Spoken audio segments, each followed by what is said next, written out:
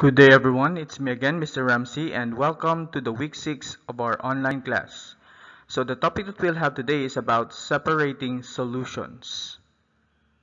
Again, separating solutions. Repeat after me. Separating solutions. Before we proceed with our topic, let us review first the topic that we have last week. So we have here acetic acid. An example of an acetic acid is your vinegar. Hydrochloric acid is the one that you use to clean your bathroom or your toilet. The next one is ascorbic acid. This is vitamin C, like your saline. Okay, and the next one is ammonia. Ammonia is used to make a fertilizer and glass cleaner. These are the vocabularies that we are going to use for this topic. Number one is filtration. Again, filtration. So repeat after me. Filtration. Spell the word filtration. Filtration. Filtration. Next one is distillation. Spelling of distillation. Distilation.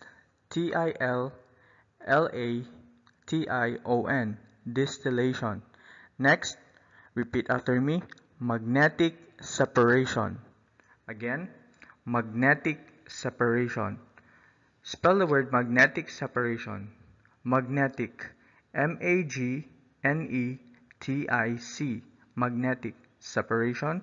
C-E-P-A-R-A-T-I-O-N. Separation. Magnetic separation. Next, chromatography. Again, chromatography. Chromatography. Spell the word chromatography. C-H-R-O-M-A-T-O-G-R-A-P-H-Y. Chromatography. Next one is extraction. Spell the word extraction. E-X-T-R-A-C-T-I-O-N. Extraction.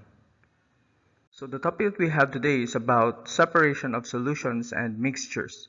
So as we all know, the solutions are homogeneous, meaning their parts are fully mixed and have very similar properties. That's what you call your homogeneous. So this means that they can very hard to separate. A homogeneous solution is it's very hard to separate because they are fully mixed already and they have very similar properties. So how can we separate solution? So as we all know, solution is composed of a solute and a solvent. Again, solution is composed of a solute and a solution and a solvent. Okay, so how do we separate solute and solvent? So the most common method is to make the solute or solvent change their state, whether it's a solid, liquid, or gas, so it can be removed in a solution. So one way to use this is by putting heat or fire. Okay, so as we can see here, the salt solution.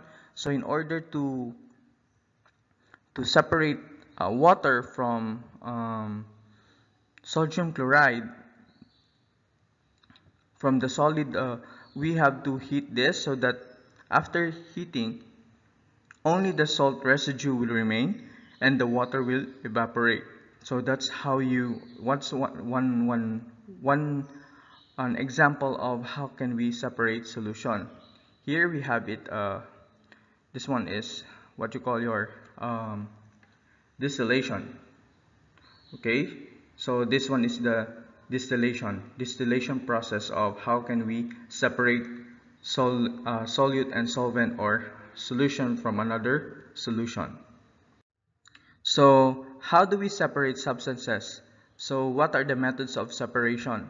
So there are two common use how to separate substances. These are solid to solid separation and solid to liquid separation. So one example of this is this one. So as you can see here, this iron fillings with sand. So you can separate the iron fillings from sand by using magnet. We'll discuss this later. And solid by liquid. We have here the filter paper so that we can separate the solid residue or the solid particles from the liquid particles. Okay, we'll discuss this later. So the number one method that we're going to discuss is about filtration. Again, filtration. Repeat after me. Filtration. So spell the word filtration again. Filtration. So what is filtration?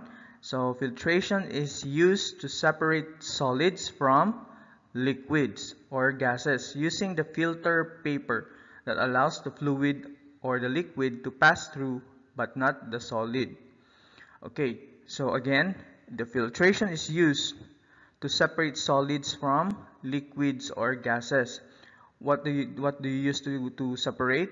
The filter paper, because this filter paper allows the fluid to pass through but not the solid particles. Okay, so in filtration, these are the materials that you're going to need. So your filter paper, this one is the filter paper. Then next one is your beaker.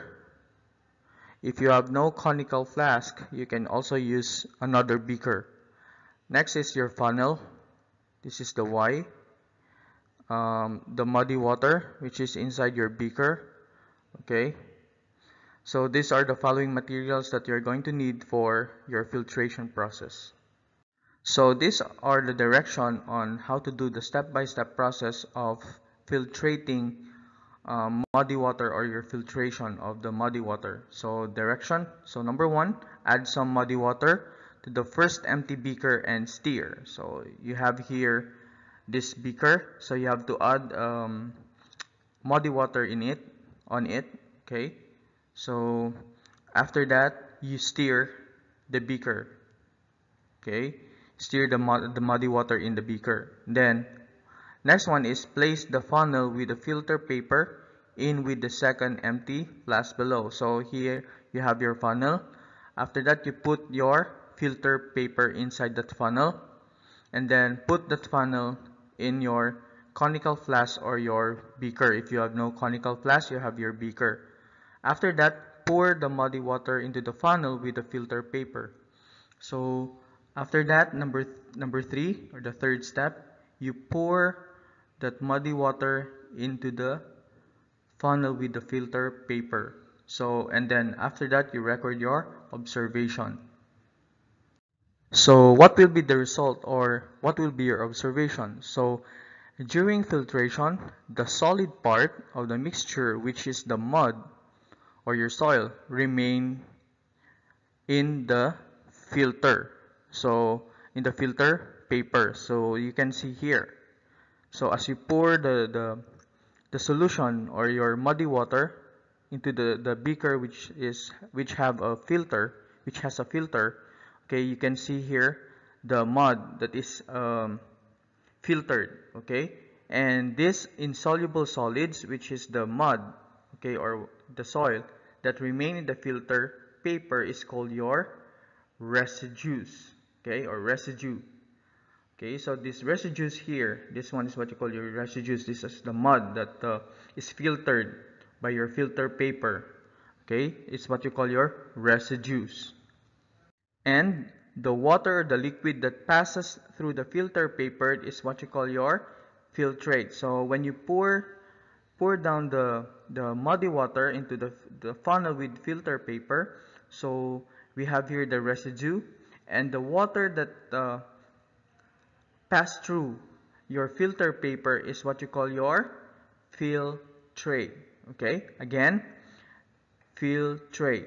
So the water that comes or that passes through your filter paper is what you call your filtrate, and this solid part here is what you call your residue. Again, water that passes through is what you call your filtrate. Okay.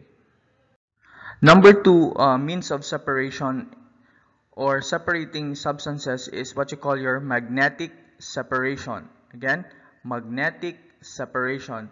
So how do we use magnetic separation? An iron powder can be separated by the use of a magnet. Again, an iron powder can be separated by the use of magnet. So as you can see here, we have the iron powder, and we have here the sand. So we can separate the iron powder from the sand by using a magnetic separation, or with the use of your magnet. So the next one is extraction by solvent. So as we all know that solvent is the one that is referred as sometimes is water. So water is considered as a universal solvent. So extraction involves transferring a solute from one solvent into another based on the solubility. What do you mean by solubility? So solubility is a measure of how much a solute can dissolve in a solvent. For this extraction by solvent, we can I have this video attached on how did this happen. So please watch this video. For additional information about the topic, please view the video attached in the materials of your Google Classroom. Please answer the quiz attached in the assignment or your quiz assignment of the Google Classroom. Thank you everyone, and hope to see you soon. Bye.